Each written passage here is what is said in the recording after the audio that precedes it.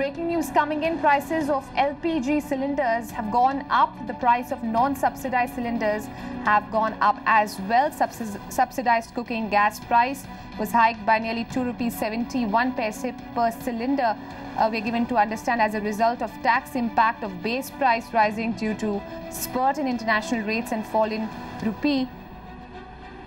Remember, oil firms revise LPG prices on the 1st of every month based on an average benchmark rate and the foreign exchange rate in the previous month.